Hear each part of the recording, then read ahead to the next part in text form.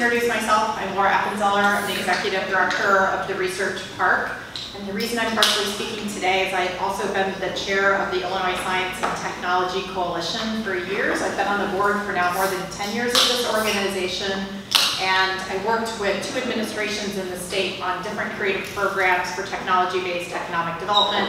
And this was one of the programs that had been in the legislature or pursued from the legislature for years to try to enable more R&D with companies throughout Illinois. One of the challenges in the state of Illinois, we're a leader in R&D, but the number of businesses that engage with our higher education institutions is relatively limited. So this is an attempt to have it more ubiquitously utilized and to say that we have great higher ed partners, but how do we make their resources and expertise more widely accessible to our business community? So that was sort of the genesis of this program, of something that was desired, and we said you need a carrot to do that. It's expensive, and there are reasons why small business doesn't choose to do necessarily research or use facilities. Is there a way that we can make that a little easier? My partner here today, Madeleine, is going to tell you a little bit more about the Small Business Development Center, which is funded partially through the state of Illinois to give you free help.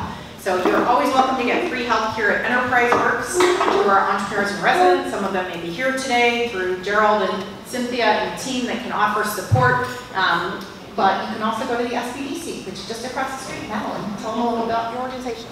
Thank you, Laura. So I'm Madeleine Wolske, the director of the Illinois SBDC at the Champaign County Economic Development Corporation. We're going to use a lot of abbreviations today. Get excited. So I see a lot of familiar faces. I was here last week at the First Friday Breakfast talking about SBDC resources. I believe we have some copies of those presentations right at the front desk. So if you want a nice solid copy of our resources, that's where you can find it. But we are essentially here to help support you and your business through a couple of different ways. And Laura had mentioned, our services are available at no cost to you because of generous funding at the federal, state, and local levels. And so our services include one-on-one business advising. We also provide workshops and trainings and even some prepaid programs for our clients. And again, all at no cost to you. And you can just go to our website, cusbdc.org, and sign up as a client. So we're actually really excited to be here today to also talk about what are some other local resources you can participate and utilize in to help you access and participate in the Illinois Innovation Vouchers. So we'll talk a little bit more about those during the Q&A session, but I'm going to hand the microphone back over to Laura so she can go through her slides. So thank you. All right, thanks, Madeleine, and she'll tag team with me as questions arise. Again, keep this informal, so stop us at any time if you want to ask us something or have a thought about it. I'll start with a little bit of a commercial for the Illinois Science and Technology Coalition. As I said, I've been a long-time board member. This organization was started under the Thompson administration. For those in the room that may know, he was a governor back in the 80s in Illinois, so it's been a long-running organization whose mission is technology-based economic development in the state of Illinois. It includes membership of almost every university. The University of Illinois was one of the founding members, major corporations, and some of the tech organizations throughout the state. They're kind of a third-party intermediary that works on policy, data, support programs, and STEM education initiatives in the state of Illinois. But the program itself that we're talking about is actually a DCEO, an Illinois Department of Commerce and Economic Opportunity Program, of which was authorized by the state of Illinois actually a while ago. So this program was in 2021 part of legislation, but just became operationalized more recently as available to small businesses. And because of that clock, I'll say, there's only 1 year of funding that is currently available, and they're supposed to be spending the money by December. So everything we're talking about right now, I'll say, there is some urgency to get the money out the door, and then they may get renewed based on that legislation for additional funds, but they really want to have existing cases under their belt by the time the end of the year happens of getting this money out, which is about $2.7 million. And for the small increments we're talking about, that's actually a lot of administration to get that much money out to small businesses in that period of time. DCEO also went through an RFP process to choose ISTC to be the third-party partner on delivering this money. They saw constraints of, I think, if they were having to administer it themselves, but also ISTC brought in a number of other partners, iBio and IMAC, and others that can help with third-party advising on the program as well. Okay, so what is it? The Illinois Innovation Vouchers Program is a way for small businesses in Illinois to contract or engage with universities. Small businesses is defined as companies that reside in the state of Illinois. It's a pretty loose definition of what's an Illinois small and medium-sized business, which I would imagine everybody in the room will qualify for. Under that definition, there are some ways if a company was out of state but had a lot of its composition of workforce here that they could still qualify. And it's up to $75,000 in funding, which is a maximum of 75% of the project costs, to be able to do an innovation project with a higher ed partner. That higher ed partner is not limited to the University of Illinois, so yes, we're here at U of I and it's easy to talk about UIUC, but you could be working with Parkland College in town. You could be working with other institutions across the state. It does need to be higher ed in the state of Illinois. And these projects are meant to be things that enable product development, innovation, or furtherance of market insights that will benefit your businesses. Applications are on a rolling basis, so you can apply. There isn't a deadline. Just start applying and getting the communication in, and as I said, the award timeline's pretty fast. The business's qualifications, that definition, as I said, is pretty broad. It does need to be a business. They will be doing some subjective review of the qualifications of the business. So if you're a sole proprietor, not as attractive as somebody who has a team. You have to have fewer than 500 employees, which is why I said that almost everybody we engage is going to meet that definition. That's not our big corporations. And there were certain tech areas. These are tech areas that were defined, or industry sectors that were defined by the state of Illinois in its strategic plan, and that's why they're specifically listed. It'd be good in your application if you fit one of these or find one that fits you, so that you meet the criteria of being a strategic sector, because they get points for that, for meeting what DCEO said. They are also looking for applicants that are diverse throughout the state. So if you've got female founder, minority founder, you're in a rural community, all those kinds of things are good to report on. If you're from downstate, which all of you are, that also counts as some brownie points in this process as well. So mention the things that make you look good and qualify the boxes that they need to check based on the legislative authorization that they were given and the programmatic aims of ISTC. The vouchers, as I said, could be used up to 75% of the costs. Although it's not to exceed $75,000, I would also like to reiterate it does not need to be of that magnitude. So you could have a $5,000 project of which you're only responsible for 25% of that. So these could be relatively low dollar things. It don't have to be at the high range of that. You'll see a list of the things that they mention are qualified, and they're not exhaustive in this list. I'm going to go through a few examples more that I think of as pertinent here in our community, but note, these are not all research engagements as we typically think of them at the university. So at the university, when we hear research projects, we think sponsored research. Let's talk about that if somebody wants to. I've had a conversation with a couple of you about that. Sponsored research is possible. It takes a long time and it costs a lot of money in many cases. There's IP and publication rights and other things to be thinking about as well. So it doesn't have to be that. It could be using facilities on campus. It could be engaging with student projects. It could be working in a more technical testing orientation with the university that is an easier type of transactional relationship with the university here or elsewhere. What is not covered? This isn't, I guess, maybe in some ways more important of don't ask for these things. The number one thing that I would mention is you cannot pay for your own staff. So people have asked, they've gotten clever about that. It doesn't pay for your staff. If your staff is considered administration, that is not an allowable expense. Your interns are not considered university, or not supposed to be eligible expense. We did get kind of clever thinking about research for internship program where you have a contract for hiring through the university. I would say maybe, but it's not the intent. You're not supposed to be paying for your own interns. You're supposed to be paying for some externality of assistance from a university or higher education partner. So those are the way that they've scoped that. It does not include, I'll say, website or mobile application development, but it could include things that are more digitally oriented or software if they're more of an innovation product. The website reference here would be more so you have an idea as an entrepreneur and you come to U of I and you want us to build a website for you. That's not going to be qualified. It also, we commonly have gotten requests in the past where somebody's got a brilliant idea they came up with in their head, and they want to come to U of I as a great engineering university to actualize that with engineers. That's not going to be the type of thing that we're looking for either. We as the state or the institutions generally want to have something where you're bringing know-how and skill and product to the party, and then we're complementing that with skill sets that exist in higher education.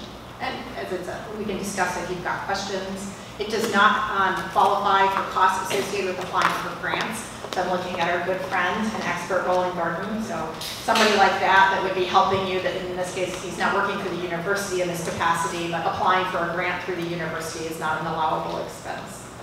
And if any of these have questions that you want to dive into further, we can talk about them. Yep.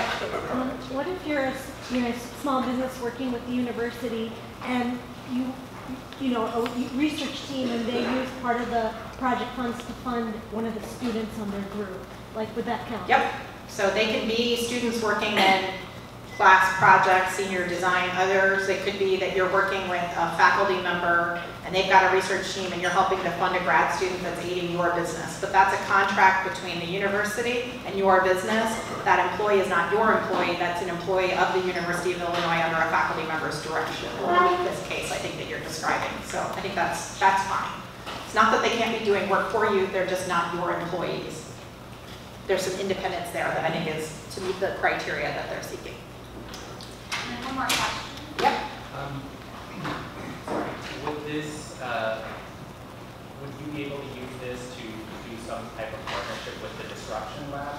Sure. Oh. Yep, there's a whole bunch of consulting groups on campus and other types of experiential learning programs on campus that I think are great timeline, funding level that is accessible to small businesses, and it gives students a chance to work with your company. So there's some double bottom line in that too, that you might recruit them when they're finished with your project. So they can be employees after you're done, they're just not getting paid as your employee during the project. And so there may be some cleverness there too of students who are engaged in a non-paid capacity with your company, but they're working with some of these groups on campus too.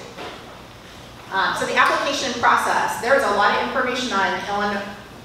Looks like, I don't know if that's wrong or not. Anyway, Illinois, is that right? Illinois Innovation Vouchers. If you go to the ISTC website, there's a link to the Illinois Innovation Vouchers, and as Madeleine noted, also the FAQs are robust and really detailed. They have project examples from other similar types of programs in other states. When I first worked on this, I'll say we ripped it off of Utah. Utah's program doesn't exist anymore, but Maryland and some other states have some really good programs that we borrowed from. So we'll give some flattery to other places that were already doing this, and that's why they're examples pre-program establishment in Illinois. So they have started giving some examples from institutions in Illinois, but because this is brand new, they're still referencing other states right now, if you're wondering why there are other universities in those descriptions. You're going to submit a proposal. I would definitely encourage you, if you want to talk to ISTC, they have a team that is willing to help you. Jacob Berry or Kate Calvera over at ISTC can talk to you about it. I would try to go in with a good scope and not try to say, I have a research engagement, be really open-ended with them, because I don't think they're going to be in a great position to solve that. They want to know that you've already got something in mind of a partnership and then work through some of the mechanics. We had an email exchange, it's me and some of the others that are on the board in higher ed, about ICR negotiations. Say, in the timeline we have, there's not going to be like a special ICR agreement for this. Sorry.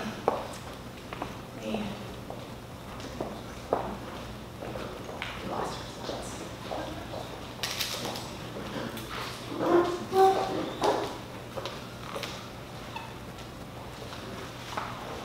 Try that. So they are going to take an application. They're going to want you to already have a contract draft or something like that, a letter of commitment from the higher ed partner of how much it's going to cost, how long it's going to take, what's the scope of that work. And then the small business signed agreement will come later. So you're going to apply with a known partner, and then they're going to go through a review process. They're reviewing internally, but they do need DCEO to sign off on those projects. So that is not necessarily meaning that DCEO has to do the full review, but they are making sure that they agree with it at the end of the day, as it's their money. Potential projects from the University of Illinois, we already talked about some of these. It could be short-term research. I guess in the example you just had, Nina, where you know a faculty member, you know that there may be an opportunity to work with somebody. A reference I've given across the street from us is the Applied Research Institute, ARI, that's through the College of Engineering. They do a lot of contract research types of projects. They may be an appropriate partner to ask for assistance. It could be that you already have done some work with a lab in the past and you want to amplify and add to that, and so you can engage them. Really common around here is we have a lot of facility use agreements and technical testing agreements on campus. So you need access to microscopy, you need access to clean labs, you need access to IDRL or other facilities like that, the bioprocessing research labs on campus. If you have specialized facilities that you want, could be greenhouses or other things like that on campus, that is using university resources with an appropriately written aim to accomplish something that's developing your product further. So those types of things, since we're big promoters of ag tech around here, if you've got something that's field research where you could engage extension or some other partnership to do some trials out with fields, with farms, there could be a way that you're working as a small business with a small business farm with a university partner. So just kind of get clever with it. I think there are different ways to address this. Also, for those who are doing like animal studies on campus, could be part of work on the biomedical sphere of things, or software or data analytics projects like the Disruption Lab might be a good place to go to get that done. OTCR in the College of Engineering is a student group, but they run money through the College of Engineering, so there may be ways to do things as long as it's not just an independent organization that has no affiliation or flow of money through the university. Yeah. So I have a few questions about gray areas and qualifications.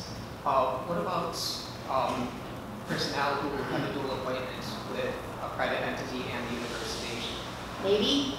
So personally, I have an appointment with the university that's actually doing prototyping already for a company. So I was wondering if that could potentially qualify. Sorry, I'm going to go back to maybe. Okay. If they sniff it as it's you paying yourself to do the work that should have been done inside the company, my guess is that's going to get a lower prioritization. So it's really looking again for externalities of somebody else who's bringing in assistance that the company wouldn't have otherwise had. And how does that interact with founders who happen to be faculty members and have their own lab personnel? Yeah, in some cases that's the department having to vet themselves too, because there's some reasons why they want to be careful about how a faculty member in their conflict of interest or conflict of commitment agreement, they may not want that to be the case. So case by case, generally there's some concerns in some cases about faculty member funding their own lab, but I'm not going to say it's impossible. Okay. Yep. And just to confirm, like any Illinois higher ed institute would qualify? Correct. So I'll Like say we're sitting here at University of Illinois, so I'm giving a U of I message first, but if you want to go to our friends at Northwestern or U of C or somewhere else, we were talking about for a company the other day that was in something that I thought fermentation I was thinking about cross defense. Somebody's here from that, but they do a lot of work with wineries down there, and so maybe there's a way to engage them differently than we might here because they have a different area of expertise. So they have iFirm, which is an interesting program. And Cynthia is the chair of the Illinois Innovation Network, so if you want to know more about public institutions across the state, she may have some good insights too of who's got what good programs to leverage as well. We do also run the Illinois University Incubator Network, so we work with all the different institutions across the state. And as I said, don't forget community colleges could be good partners. Parkland here has a lot of ag programs, manufacturing programs, or other things that maybe Madeleine could help connect you to as well. Yes? So, just something I've been trying to figure out in the past couple of weeks. So, the cost of the university is something like 58%. I've been told, I was talking with Jacob Gary, and he said that there's no limit on indirect costs. But yeah, I was just, I wanted to see if somebody has figured this out. Can you try to reduce that, to something? Yeah, ISTC was kind of, be careful getting recorded, trying to get clever with that. I'm saying it's state funding, and there may be agreements with the university that we give a different rate for state funding. But it's really still the small business that's engaging the university, so you're really beholden to whatever our ICR rates are or other institutions. And that was Northwestern and others were holding firm to that as well. It's partially just a period of time of trying to renegotiate something. Generally, though, things to think about at EnterpriseWorks, as an example, is that we have the waiver of some of the ICR rates because of EnterpriseWorks companies are given that privilege by the OBCRI if you're going to use core labs on campus or interdepartmental agreements that we have. So there are some benefits that we already have that are regardless of this program that you could note that is, maybe makes your application look good because you're not paying the full freight ICR as via being an EnterpriseWorks client. But generally, the university's external rate is here at U of I is 56%, and that's based on a negotiation with the Navy. The reason the university doesn't want to lower that rate is they have to make a commitment to the federal agencies that they are not undercutting the rate that they are charging them with private users. So there is a reason why the university does it, not just as the money that it brings in. So, because we are at the research part, we can't get to the lower rates? Specifically, EnterpriseWorks, any tenant of EnterpriseWorks has an opportunity to work with. There is a cap of how much you can spend with university units to do facility use agreements, technical testing, and some of the other interdepartmental programs at interdepartmental rates. So if you're a chemistry professor using chemistry resources, you're getting charged a lower rate by your, or maybe nothing to use your existing facilities within your department. But if you're, say, on another department, you're ag engineering and you want to go use chemistry department, that's an interdepartmental rate charge. And that's what ours looks like for EnterpriseWorks because we're using our account number with another department. Is Roger in the room? Roger helps us with that, so talk to Roger, I guess. I don't see Sarah or Roger. Roger's back there, can talk about interdepartmental charges. Yeah, so at the university, you may hear an acronym since we're acronym soup, a CFOPL. A CFOPL number is an internal university account. And you don't have one as a company, but we all at university departments have CFOPLs. So we're giving another department our CFOPL with an activity code that is your company. And we can track that back then. It was this company A, B, or C based on their activity code, and then we tack that onto your rent. So it's an administrative ease to the other departments also because they don't have to set up individualized contracts with your company or be the accounts receivable on your behalf. We are doing that as through EnterpriseWorks. So this has long been a part of our business that has helped, I think, companies work throughout the university in a more nimble way.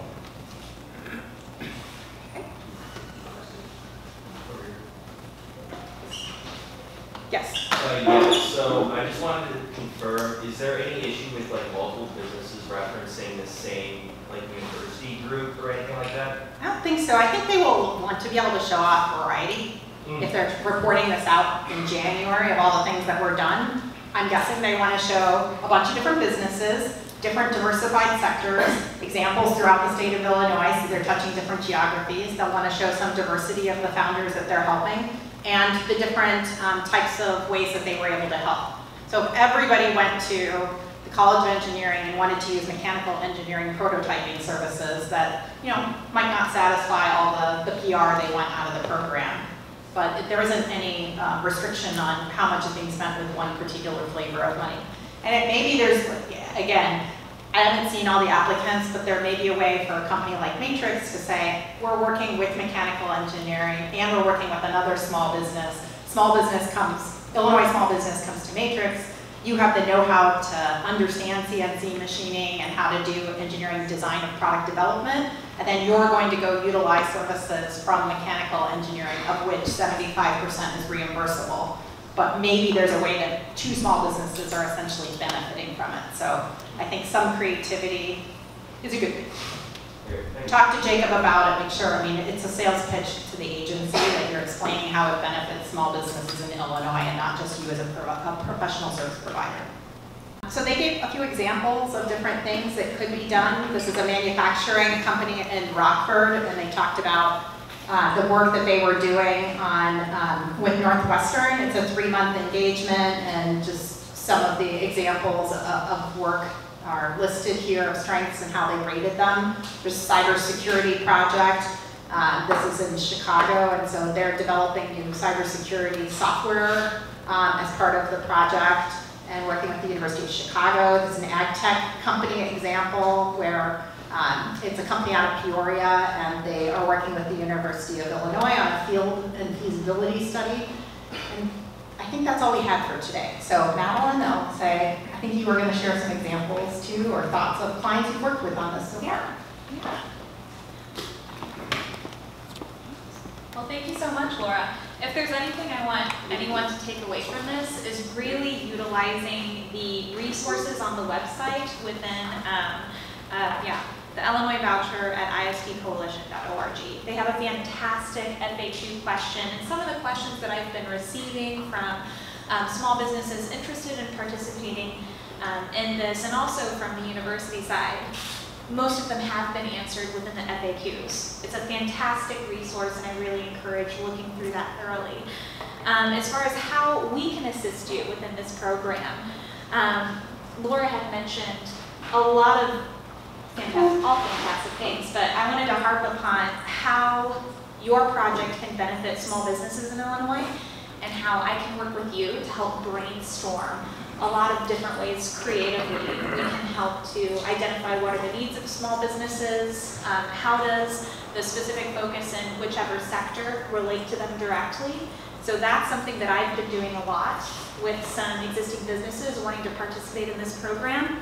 In addition, looking at that list of items that aren't covered, we've been helping clients cover those items. So especially if you're like, you know what, maybe the 25% that I'm responsible for is a little bit out of our price range right now. Know that we do have a micro lender in our office. It's run by a nonprofit called Justine Peterson. They focus on microloans up to $50,000.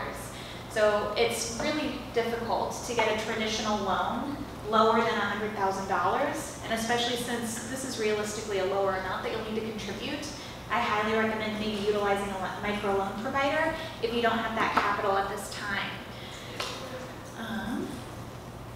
But that's really the biggest thing, is that we're here to help you brainstorm how to best position yourself advantageously to take advantage of this program.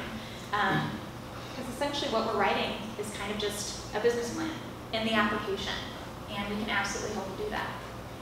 Do we have any questions? Yes. Thank you for your leadership in this. This is awesome, and I just want you to know I appreciate that.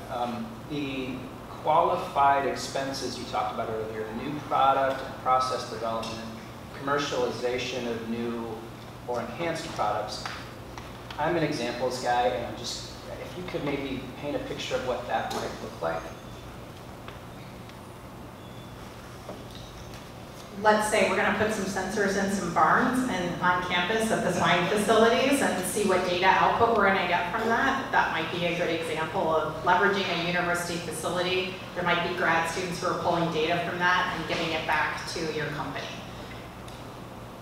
It could be that there's something that you don't know fundamentally, like an animal health question, where it's going to work with an actual swine researcher to understand something that's a respiratory illness that might be detected with a sensor or software that you've developed, and so you want to engage them over the summer to do some sort of data reporting for you from animals, or to do some clinical work with animals on campus. And let's just say, based on that completely hypothetical, Has nothing to do with your company at all. we need some of, if there's technology that we need to kind of filter that data, but it's not yet built. You might have software development to help you build something that doesn't exist yet. A software capability that's a missing digital link to the product insights that you are bringing, is that you understand how livestock operations work and have, I don't know, I don't even know the specifics of your stuff at this point, so I'll make it up. You already have advanced sensors, and you already have some way that you're going to measure temperature, conditions, or other things that are happening, but you're missing a software link that's going to take that, put that into the cloud, and you're going to go to the construction lab on campus, or to OTCR, or somebody who has software capabilities to build you that widget or that platform or whatever it is that's needed for you to go from a duct tape version of software to something that has an interface that will make it be able to scale better. Yeah, an API development or something like that might sound better than I'm building a mobile app prototype.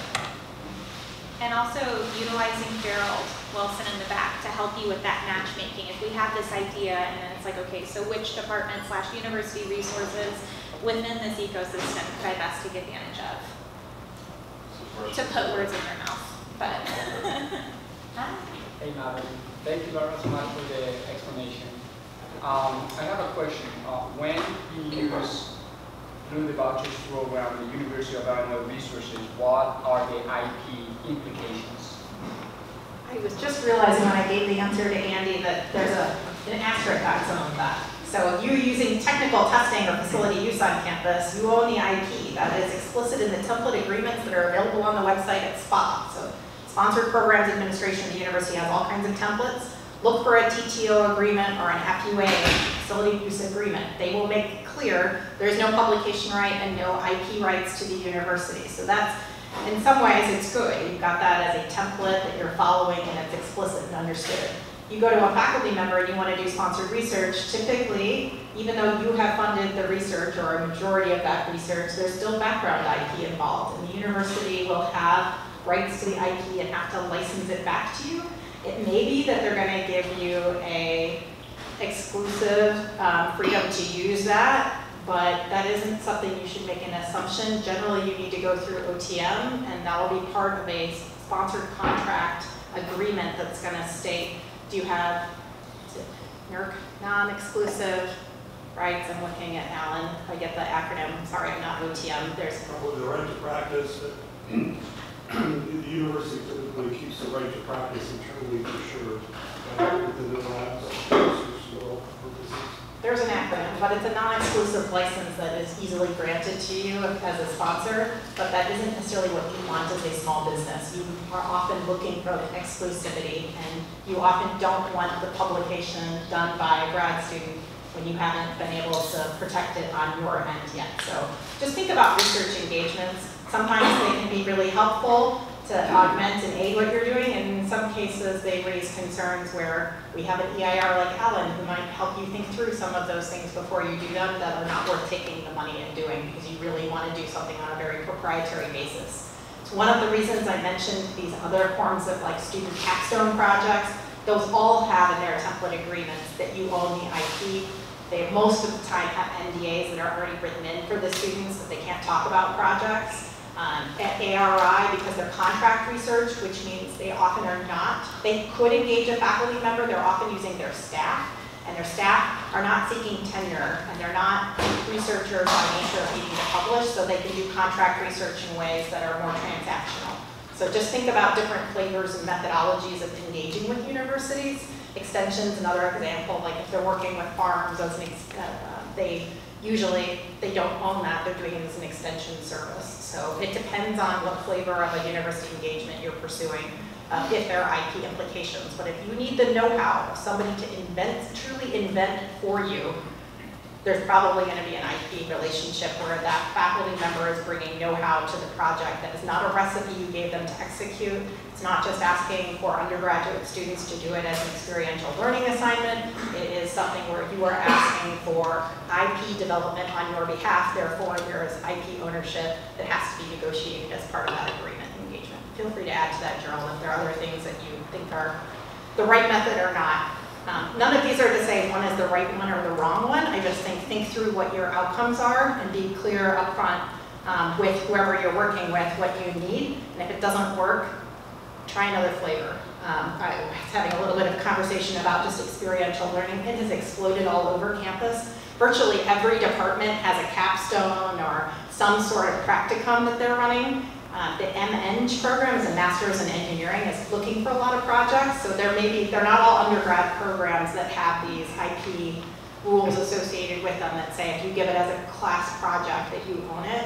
The master's programs are often a good place to look for that as well. And we can help you kind of think through where you might find certain resources to do that. And if it's a Class project, just keep in mind, probably is gonna have to align with the fall semester, which means you gotta get it cooked up now to have it as a fall semester project, because they have to be able to assign that to students as part of their work. Another just commercial is IBC. Many of you have worked with Illinois Business Consulting through GEASE. They have professional staff. They do a really good job of managing and giving you deliverables of outputs. They can do fairly technical things. I used to think of them as only doing market research, which I think is prohibited here, maybe. They did one last year, I know, but it's not been what they've been focusing on. Illinois Vouchers, I think, doesn't want to fund market research. Correct. Illinois does not want to do market research. So GEASE would be fantastic. SBDC, we have a free market research resource. Yeah, what I was going to say, we just did a project with IBC, which will be rolling out more, but we had them work with our sales force and do a CRM dig of our data for 20 years and then do a Tableau interface for us that the students executed. That is not something we had capability to do in-house. And I would say that's an example that you would, I think you can spin as it's a product that gives your users or some sort of interface that's interesting that you can't develop yourself. So students do things that are fairly technical as outcomes that can be great.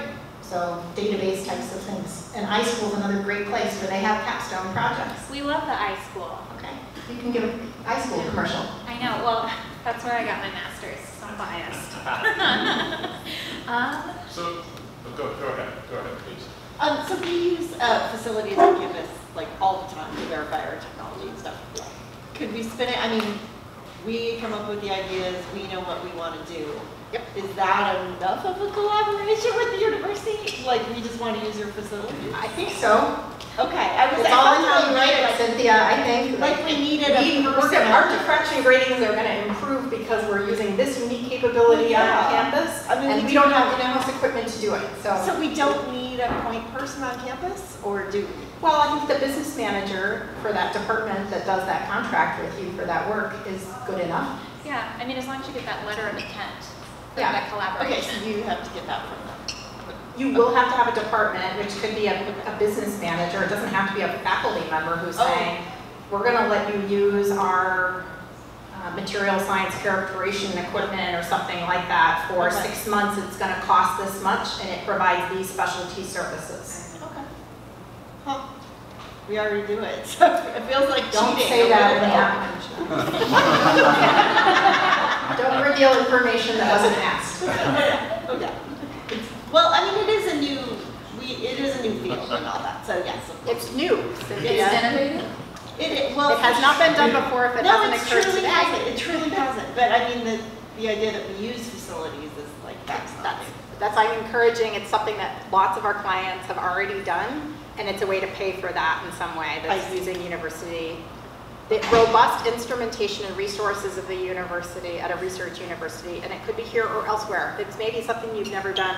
Again, I'm not trying to sell against our own university, but say there's something that exists up at Northwestern or at Argonne that you, not Argonne because there's not a university, but through U of C that they can contract with you and that you wouldn't have gone to them before because you're used to using these, so that's new. Okay. Got it. Thank you.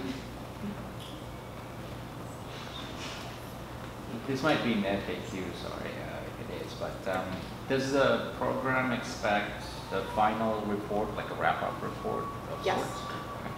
It seems like they were being pretty onerous in the beginning of how much reporting they wanted small businesses to do. So I think make sure you're clear of like this is onerous in some ways. So this is the expectation of what I can give you. I will give you where we are in engaging. They want to make sure that the money's getting out the door by December, so they don't want to be surprised in December that the work hasn't started. I'll give the class project example I was talking about. We are engaging for a fall project. You're going to give a report out that agreement has been signed and is ready to go by the start of the school year. The students are giving you their timeline of what's going to be deliverables on their part, and you're going to say, we've had our initial team meeting with the students. They've given us their scope and timeline of execution, and then they have the mid-project touch point, and their final presentation is going to be given before finals at the end of the year. We have the final closeout report, something like that. That's sort of the phasing that they can expect, that those are reasonable things that you could check the box on. They're not going to dig in to look at like what are the results of that? What did they actually, what does that software look like? They don't need to see that level of detail, they just want to make sure that it's progressing based on the timeline of what you said or the scope that you put in your application. They would love to share stories at the end. So this is all say of listening to these conversations. They want to be able to have some slides that say, hey, because I just looked at some, and if you look at that paragraph, some are better than others. You know, storytelling is really important, and they want to be able to get more money out of the legislature and continue this program into future years. So if you can help them by sharing something, it doesn't have to reveal secret sauce, but it can say, I'm a cybersecurity company, and I was able to develop something that enabled banks to have a new technology or a new interface that we didn't have before, and I worked with this department, and you have a testimonial of a student who worked on it that got valuable experience through that process. So just think there's a little marketing sizzle that comes out at the end, but it doesn't have to reveal the secret sauce of what was made. Yeah. And the SBDC operates off of grant funding from DCEO, which I help apply for. So I'm happy to give you that inside kind of perspective and help you kind of position yourself advantageously to what we typically see as once from DCEO. Yeah. Madeleine, you referenced kind of emphasizing how our project might help small businesses in Illinois within our application.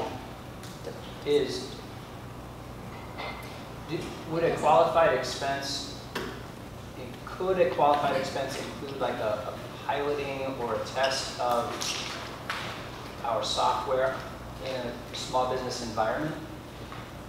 It's done by the university, right? Yeah. So yeah, that's that gray area. they're trying to help you as a small business, not for you as small businesses to help other small businesses, unless that's your target customer as a B2B.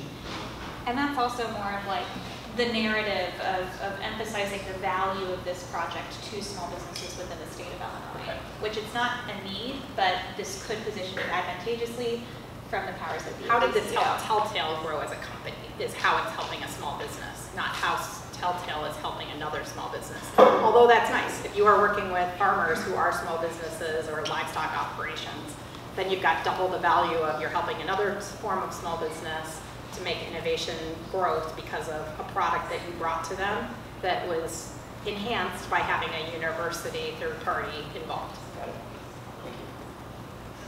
Thank you.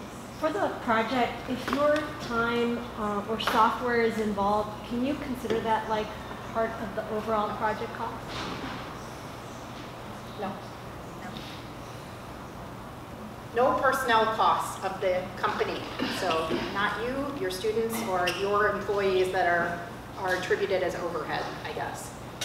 That's my understanding, is they're sniffing around for that, and it was not supposed to be allowed, so say, you find other ways if you can, because I wouldn't want you to get denied after putting all the work for something that might have been avoidable. No business meals, actually. Happy hour.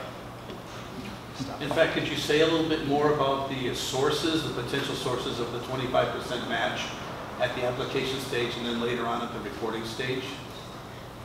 So you're wanting to know where you can find that funding locally? Well, what's allowed as a source of that funding Yeah. to get the program, and then what do they ask at the reporting stage? Like, do they ask you to prove where you got the other 25%? I don't think so, Roland. I don't know that I've heard that they're gonna say, your 25% came from revenue versus it came from an SBIR grant versus it came from your own personal money. I don't know that they care. To my understanding, they don't, yeah. It's not something that they're actively looking for. It's possible, for example, I haven't heard it said, I would be careful. Again, don't reveal information that creates a problem later, but like say a company got an SBIR match from the state, which is kind of unrestricted funding, and then they had money in their checking account as a result, but the company funded that 25% match, that's indirectly state match on state funds. I don't know that that would be seen as unallowable because that money coming in was unrestricted in the first place. Right, that's one of the many scenarios that I had in mind as potential, but As far as the applicant, I would just consider that's company match being provided. How they got that money, I don't think is important that you reveal as part of the process. I would be very surprised if they asked for how you sourced the funding. So then the state will not come back and say, prove to us that you actually spent 100% of the funds. We gave you 75%. Yes, they will. But we'll want to see where that funding went to, and You have an invoice from a IBC. The project cost was $15,000. At the end of it, you paid the Geese College of Business $15,000, of which 75% is the amount that they gave your company from this program. How the other source of that money was paid, I don't think there's going to be a lot of accounting on that. They just want to see you paid. You have proof of receipt that you paid that department the amount that was the engagement, okay. the 100%. All right, they will ask for that proof at the reporting stage. Yes. Or at some point. Some point, yeah, that you paid your 25% and their 75% went to the entity at a higher education institution for the amount you said it was going to be. If the project came in lower, this is a weakness potentially for them. You said you were going to do a project for $100,000. After you got going, it ended up being a $50,000 project. Now, they didn't award funds that they could have awarded to another business because you came under budget. The project goes over budget, so you scoped a project to be $100,000. It ended up being a $150,000 project. They're still only going to fund the max of the 75% or $75,000. So if you ended up having to pay a $75,000 on a $150,000 project, that's your company's responsibility to come up with those funds, not the program. Okay. And then at the budget stage, when you're filling out the budget, do you enter strictly the budget for the university or for the higher education institution? You don't enter any budget for your own company? All the budget items are? Correct. It needs to be relevant to the project. Oh, relevant to the project, of course. You don't need to say your indirect costs or any of that kind of stuff you're not accounting for. Okay. So then in the indirect costs part of the budget, do you put the higher education institutions indirect costs? Correct, if it exists, which it may not if you're doing facility use agreement kind of situation. Okay. Or experience, the student practicums wouldn't have that. Depends, I should be a little careful. Depends on how those agreements, so like that interdepartmental rate versus you're an external company that's not in EnterpriseWorks looking to use microscopy, there's an overhead rate baked into that facility use, that facility contract rate. But that would be explicit in the contract you're given from the university. Your external rate is $75 an hour to use this piece of microscopy, and you're going to do that for 25 hours. The cost from the university is 25 times $75 an hour. Yeah, if it's just a published rate that includes all the published living. rate, yeah. Right. And just to go off of what Roland is saying, so for the project, if your company has direct costs associated with that project, you cannot put it in the budget? Because it's in my case, it would be a collaboration. We would be working with the university team and spending hours to achieve the final goal. So I'm just... That's staff time still. You can't use that on the match or as part of the direct funding. So my company's direct costs on the project are not part of the total project. Correct.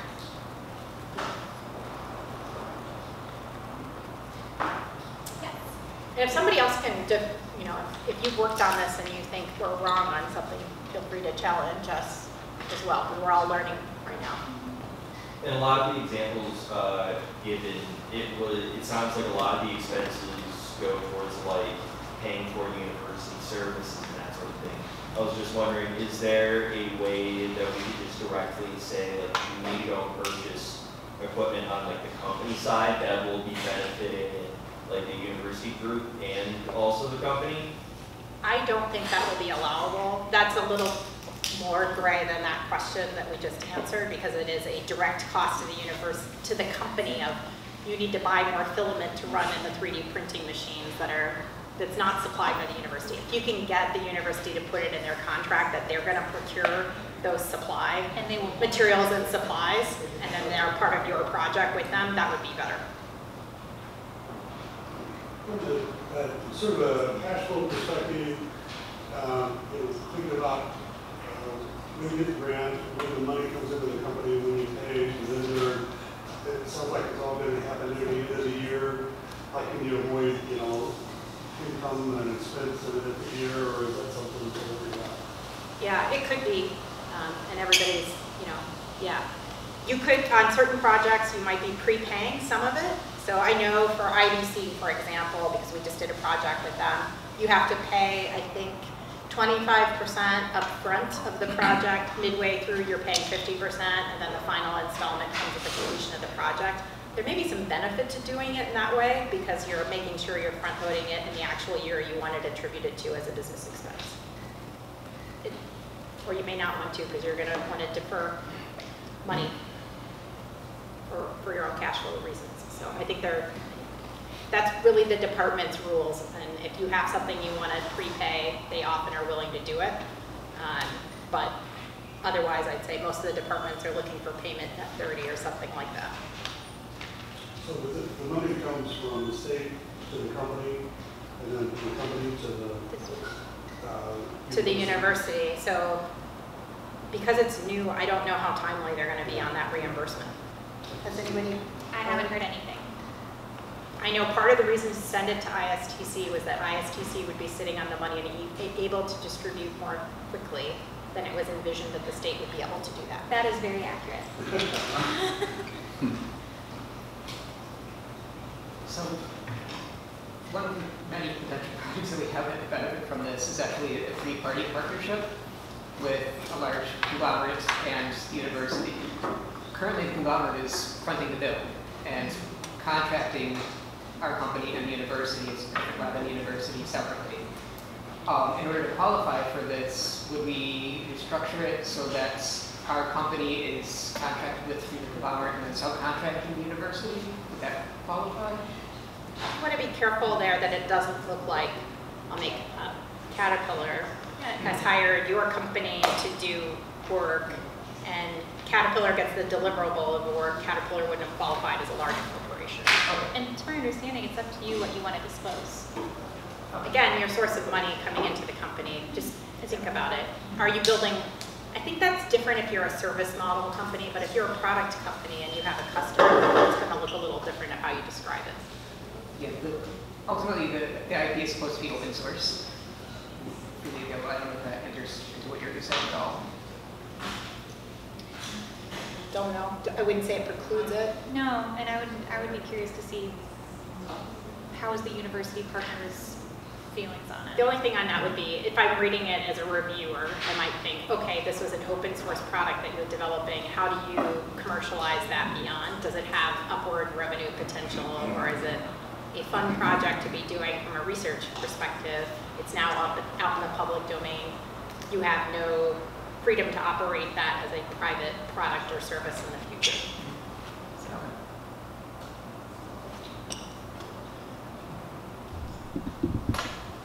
Can you elaborate on the review process? Who are the reviewers? How technical should you like?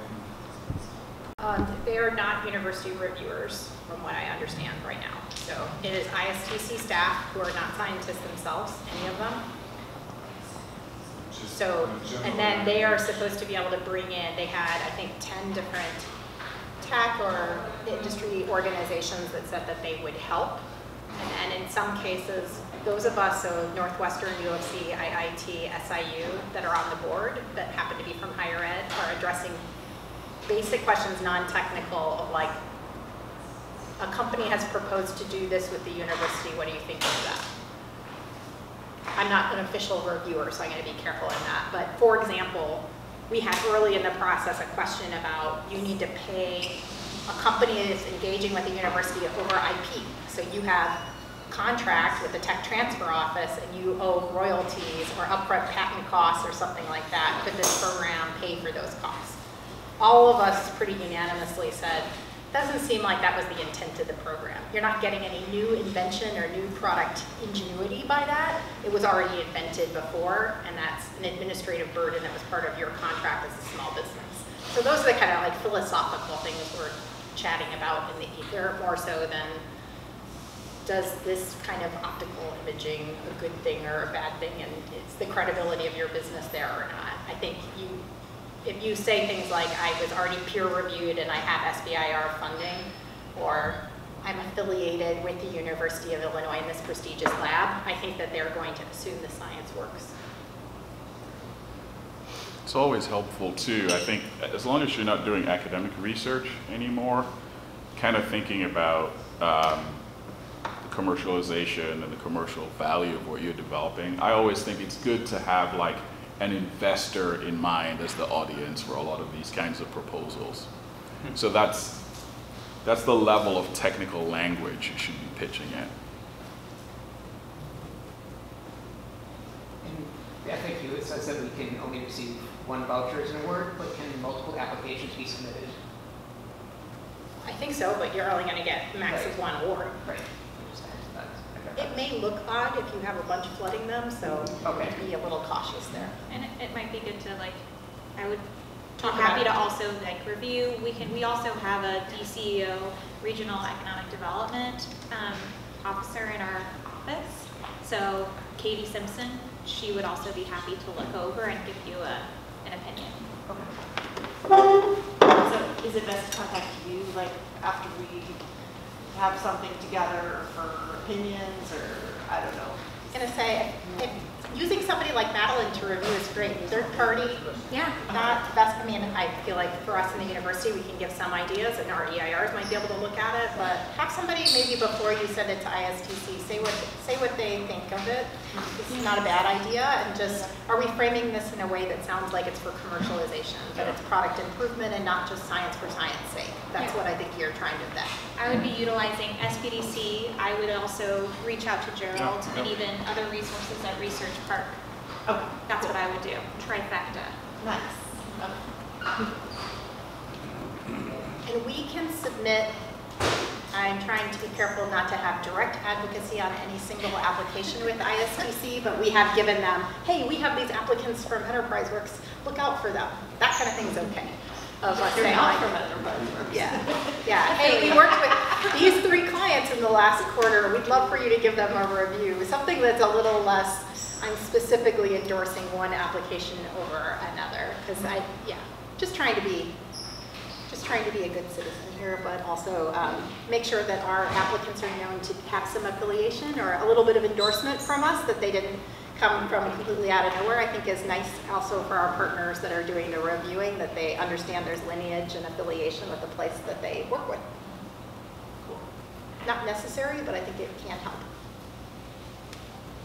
And if you worked with SBDC, I mean, say that, because they care about that too. So yeah, I think saying, like we came out of it, we used the resources of our community, and we have friends that we worked with in the state already. Yeah, the DCEO already invests money in. That's what also helps me. Yeah. Thank you. Okay, thank you. Sorry we kept you a while. There's Right. more food.